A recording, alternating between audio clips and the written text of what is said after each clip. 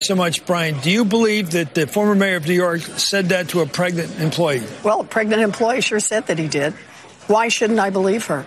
You know, I'm just really tired of this world. This one is personal for me. It really is. But you believe he's that kind of person who did that? Look, pregnancy discrimination is real. And we have gone on and on and on where people say, oh, I can't really believe the woman. Really? Why not? So there you see Elizabeth Warren asking a crucial question. Why is it that we give such powerful men such benefit of the doubt when women in the workplace accuse them? But she's not talking about Joe Biden and Tara Reade. She's talking about Michael Bloomberg. That was with Chris Matthews a few weeks ago on MSNBC, just before the South Carolina primary. But what she's saying about Bloomberg, you could say the exact same thing about Joe Biden. But Elizabeth Warren refuses to do that. She refuses to draw the obvious line from point A to point B, which is that all of the things she said about Michael Bloomberg, you can say the very same about Joe Biden. And yet many Democratic Party people that criticize Bloomberg are acting like cowards because they won't do the same regarding Joe Biden. Let's play the second part of that interview, where Warren makes it even clearer that men in powerful positions have a clear motive to lie, that women often don't have that same motive, and that she believes the woman. My question about him, you believe he's lying? I believe the woman. You believe he's lying? Which means he's not telling the truth. And why would he lie? Because just to protect himself. Yeah, and why would she lie? I mean, that's the question, Chris.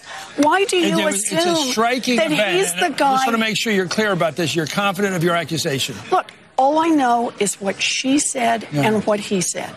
And I've been on her end of it in the sense of discrimination based on pregnancy. It happens all across this country, and men all across this country say, oh my gosh, he never would have said that. Really? Okay, let's talk about... So guys, that's clear as day that she's challenging Chris Matthews and other media figures like him that play devil's advocate on behalf of some of the richest and most powerful men in the world when regular women accuse them of things in the workplace, and how that has to stop and how we have to give those women more credence. Warren was lauded for that interview, and rightfully so. She did the right thing there, challenging Michael Bloomberg and Chris Matthews and the male-dominated media narrative about women who say uncomfortable things about the rich and wealthy and well-connected.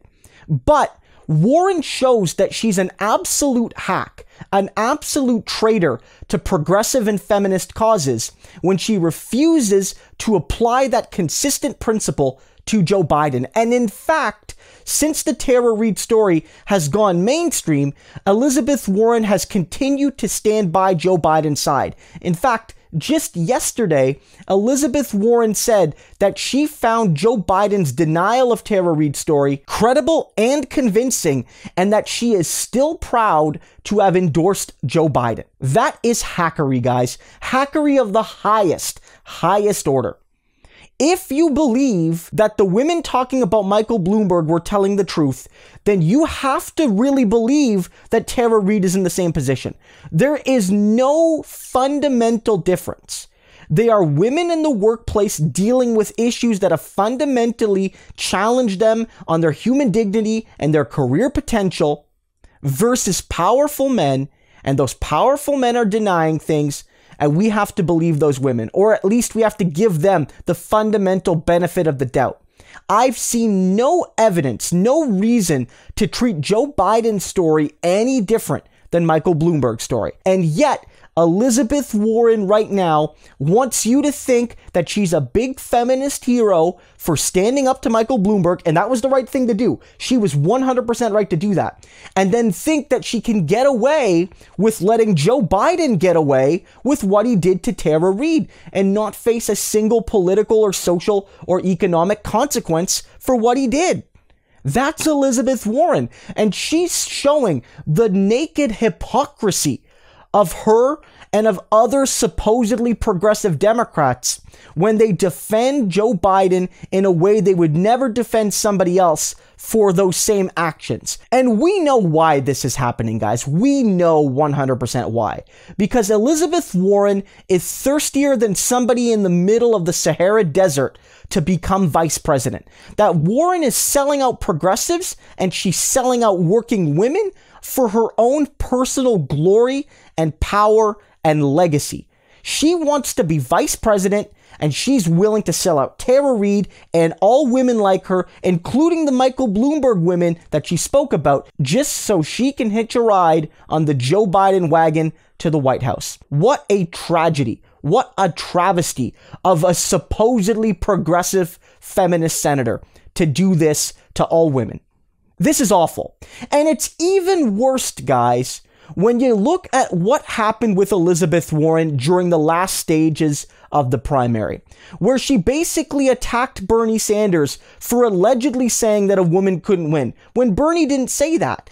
And you have to remember that Elizabeth Warren basically didn't endorse Bernie Sanders and then said it was because of emojis and Bernie supporters being mean on the internet. And so there you have it. Warren basically said that her identity as a woman was one of the reasons she didn't win. That Bernie Sanders basically said a woman couldn't win. And that Bernie supporters were mean to women candidates like her on the internet.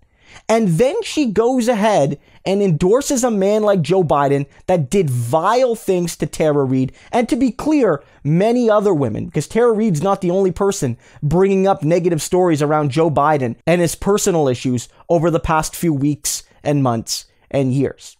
Warren has exposed that she's never truly been an ally of women or of the left, ever. Not even in an indirect sense. And I don't even think she's going to get her payoff. That's the thing here. It's all for nothing. I don't think Warren's going to get to be VP. Warren's not going to be Joe Biden's running mate. That's my belief. I know some polling's been done that shows that she would be popular with a lot of Democratic supporters, including some Bernie supporters, when it comes to being Biden's preferred vice presidential pick. But I don't think he's going to go with her. She's a senator from Massachusetts, which is deep blue, and she finished third in her own state. And Elizabeth Warren being picked as vice president could leave a Republican governor to pick her replacement, which, of course, would give a further imbalance to the Senate, making it that much harder for the Democrats to ultimately win the Senate. Again, she's not from a crucial swing area of the country, nor is she young, nor is she racialized. So when you throw that all in, Warren won't be picked. And you add to the fact that even with Warren's betrayal of the left, her proposed policies, however, disingenuous they might be, are too radical for Joe Biden. The wealth tax alone from Elizabeth Warren probably scares away Wall Street. And so they would much rather have a full-on neoliberal like Amy Klobuchar before they would ever pick Elizabeth Warren. They would much rather have Gretchen Whitmer, who has direct ties to the insurance industry, before they would pick Elizabeth Warren, who even on a milquetoast level wants something like Medicare for all, maybe sort of eventually. Elizabeth Warren sold out Bernie, she sold out women, she sold out progressives, all because she is thirsty to be vice president. What a downfall. What a downfall of somebody that a lot of us respected, but that in retrospect, we never should have had any respect for.